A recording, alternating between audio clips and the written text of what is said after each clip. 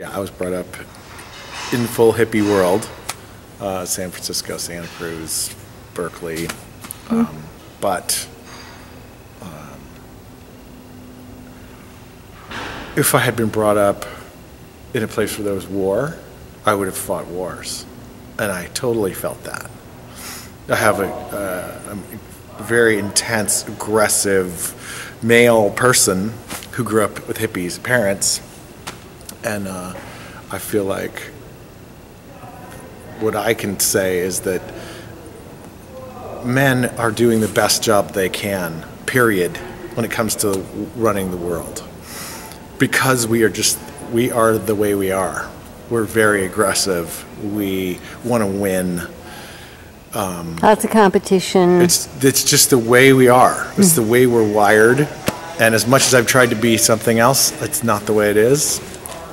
And so for me, I can at least say we have to hand off the power. We have to.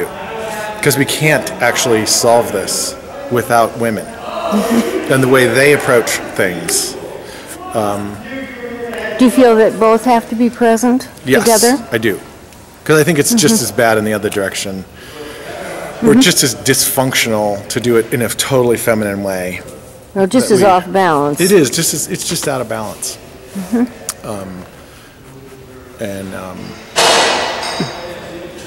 But at least when I was a kid, the Vietnam War was happening, and people were starting to see that that was just way too intense. The war was really not a good idea, and we shouldn't do it anymore. And we pretty much are not doing it anymore. I mean, you know, compared to the scale of World War II, that's not happening anymore. It's just a very small. But the thing that's still left is violence against women, and oppression against women is still right there.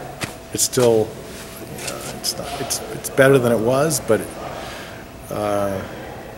the dirty little secret is almost everyone I know has been raped, and that's extreme. That's extreme. If I had been raped, that would affect me for the rest of my life. So I would try to figure out. Do you remember consciousness raising groups? Remember this back in the 60s and 70s? I was in one once, and I have not been raped. But it turned out that every single other woman in that group, this is in Boston, had been. Yeah. I was stunned by that. Yes. Right. I mean, once you start bringing it up, and then Sheryl Sandberg, did you read Lean In? No. Well, it's pretty good. Okay. It's very mainstream. Lean in. Yeah, it's about women in the workplace, and she's a high-level exec from Facebook, and saying, like, why aren't women in power positions? Even though they were in school, even when she was in school, half the people were women, and then as she got up the ladder, everybody dropped away, and she was the only one left. So she was trying to figure that out, and she talked about violence a little bit, but since my friend was raped when I was a kid, I'm looking at that going, wait a minute, that's sort of glossed over, like, well, you know, that happens, and she'll get over it. Like, I don't see how anyone could not be really afraid, or not have some kind of really strong defense mechanism or denial, or however you could get through the day, which gets in the way of expressing your opinion. And as a man, again, if no one will do something, I'll do it. You know, I'll step up and do it.